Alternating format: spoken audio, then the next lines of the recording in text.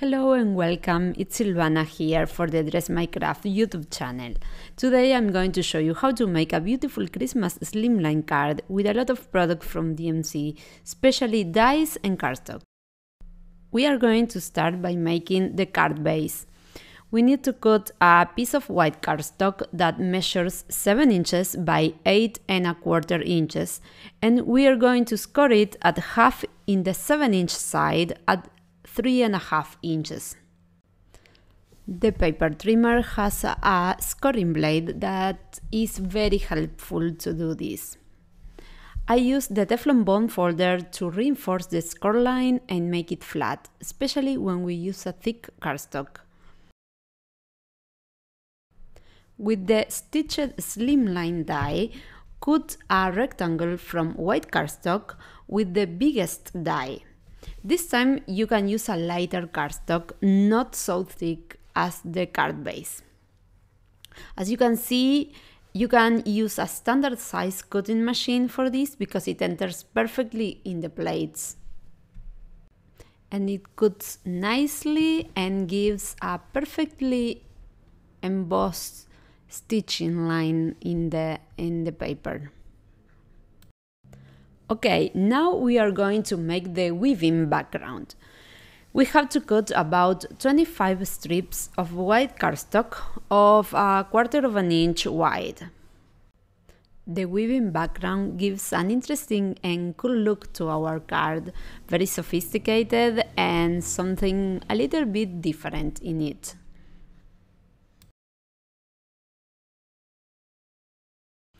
After finishing cutting, I am putting 15 strips vertically with a little space in between each one. I am eyeballing this, I am not measuring, but I think it's a millimeter wide, the space between each strip. And I'm holding them together with a low tack tape. You can use washi tape just to help me hold them together and not move it at all. Then we start to weave.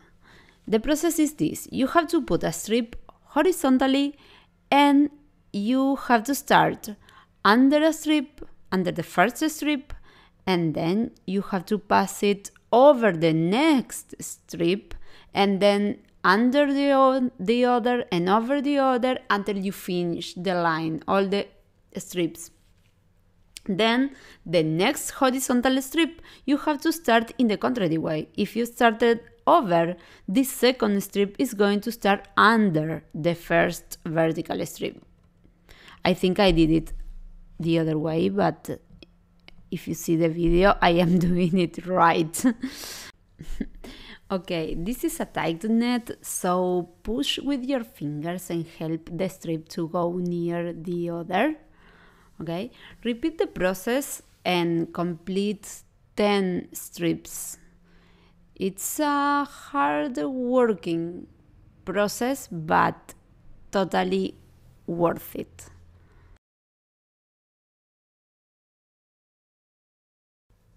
I glue the ends of the weaving because we need that the net holds together when we die cut it later. I put glue in the strips over and the final strips over and flip it over and glue the others under. We are going to cut the weaving with the biggest slimline die that we used before. When we have that panel with the weaving, we can glue it to the card base. I am putting some tape in this die because I want it to be very straight and I wanted to be sure that it doesn't move. The panel is going to measure 3½ inches wide and about 3 inches long. We are ready to paste it in the card base. After we paste the weave panel, we have to put the first panel we cut with white cardstock. We have to measure it and cut it in the size we need. But pay attention in the emboss stitching. We need to see the emboss stitching in the bottom of the card. The sentiment of our card is made with the Christmas frame die. I cut 2 frames, one of ivory cardstock and one of gold cardstock. As you can see, the frame die enters perfectly in the Easy Cut machine. It's the machine that DMC has to offer in their website. And it's a really cool machine and it works very nice. When I had the 2 frames, I removed all the letters of the ivory frame with the Ultimate die cleaning tool, and then I put some double-sided tape under, and I removed the letters from the gold frame and put them in the spaces in the ivory frame, as you can see me doing in the video. Sorry about my head there, but sometimes I need to see what I am doing. This is something that requires a little patience, but the final look is amazing. I love how the two colors works together, and we have really a cool and nice frame when we finish. You can see now. It's amazing. It's our cool frame with the sentiment. There you can see where we are going to put it later. And now we are going to make some flowers. I used the 5 pointed petals die with a rich red cardstock, which is an amazing color, to make them. We need to make 7 flowers. Each flower is made with 2 different sizes, so we need to cut 14 of these flowers, and we have to see the different sizes to do it. I use here again the Easy Cut machine, which is my favorite tool ever. Okay, when we have all the flowers, I use the pencil bond folder to mark the ribbon of the flower, just to give them a detail so they don't look so plain. After marking all the ribbon, we can give some volume to our flowers with the embossing foam pad.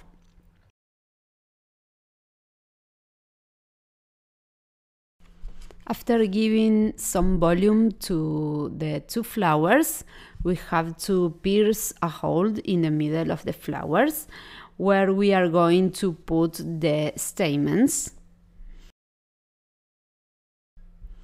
I use yellow stamens to resemble a poinsettia flower.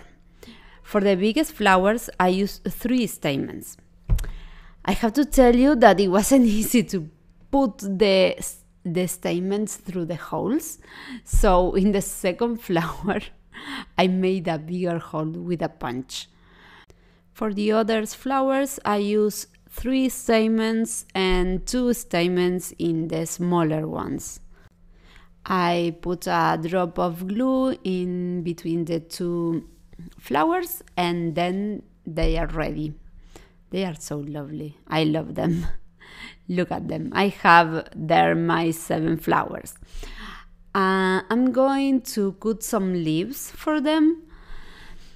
I use the Foliage and Leaves number 3 die with a bottle green cardstock.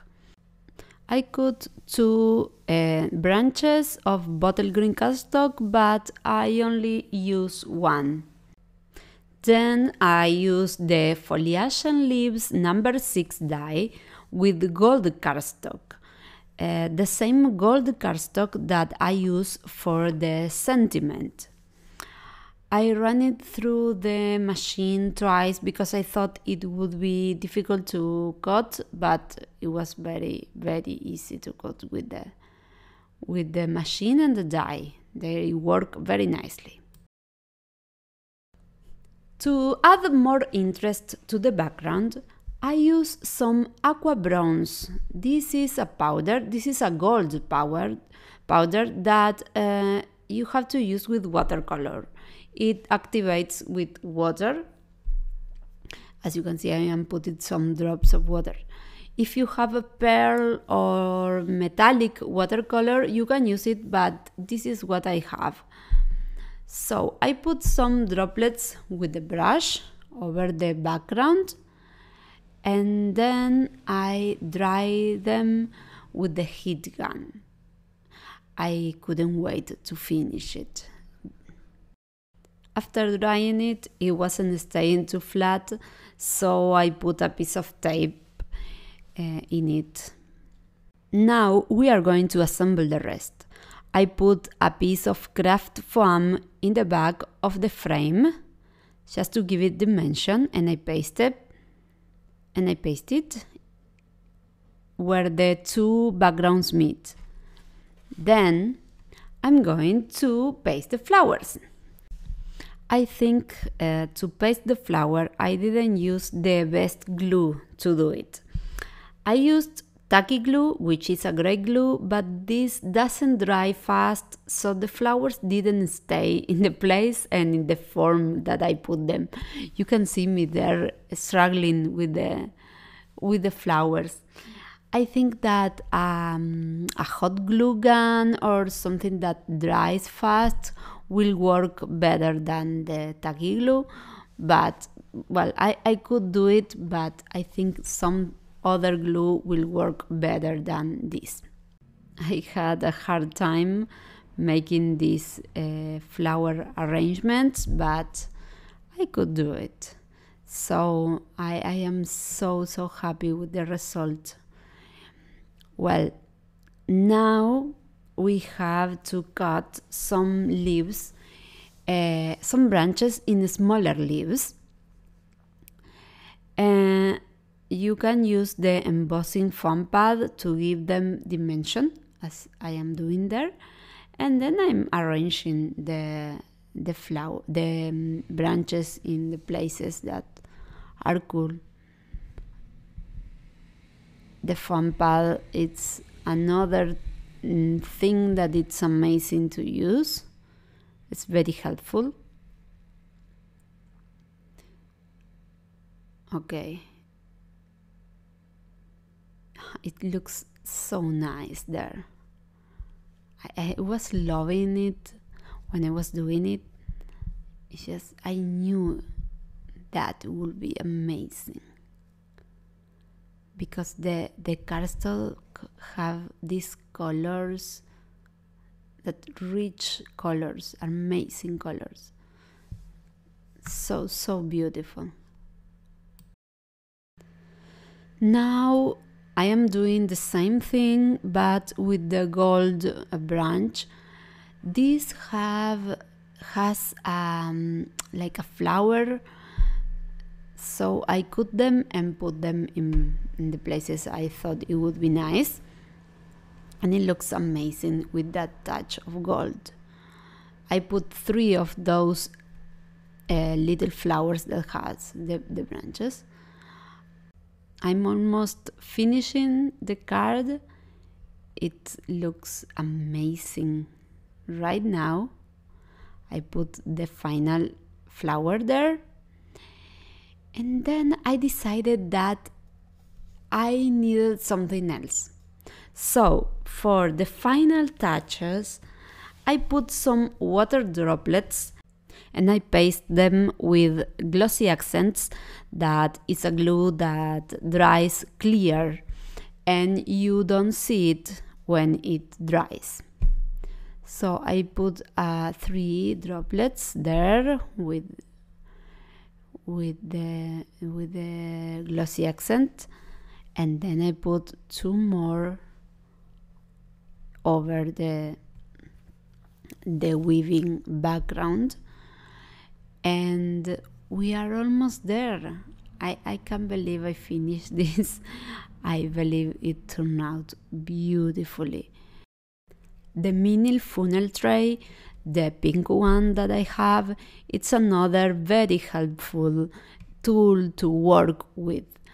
So the card is ready. You can see how gorgeous it is. Oh my god, it turned out so good.